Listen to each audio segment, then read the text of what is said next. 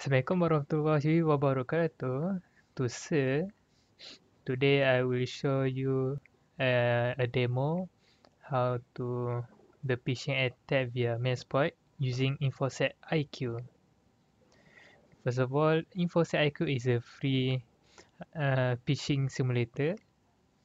Let's get started, shall we? First of all, we need to log in first.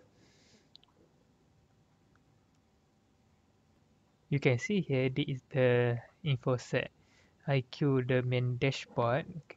We have the phishing database, the password security database, and etc. Also below here we have data entry, the attachment, also business email compromise. To start our phishing simulator, we go to phishing and we go to phishing risk test. First of all, we need to create template selection. We can customize our table so the email that we send look a little bit legitimate, or you just choose these three template. So I select the Google certificate code. Next step is create mailing list. So to create mailing list, we need to get a email address that have the same domain like ISISWA UiTM education.my. So I use my own email address because that is easy to me to see, and then we click process list. My email already has saved inside here, so we go to save main list and move it to next step. Okay, the listing also have option to either list it by IP address or by domain name, but we use a domain name.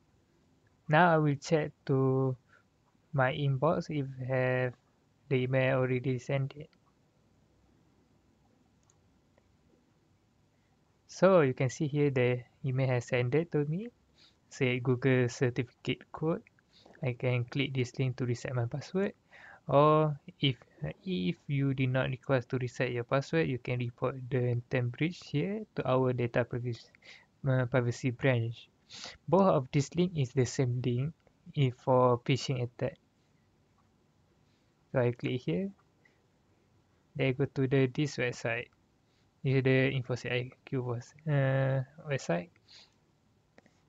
So it is just simulation, so if you click maybe something else happen.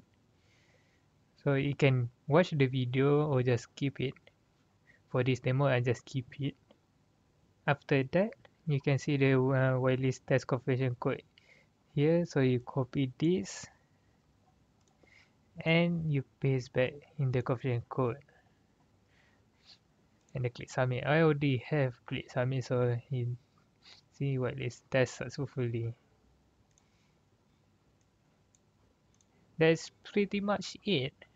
If I want to, I will do another thing, but this time is really result in 24 hours time. I don't want to do that. So that is the how the phishing attack works by via MailSploit. Yeah, that is all for me. Thank you very much.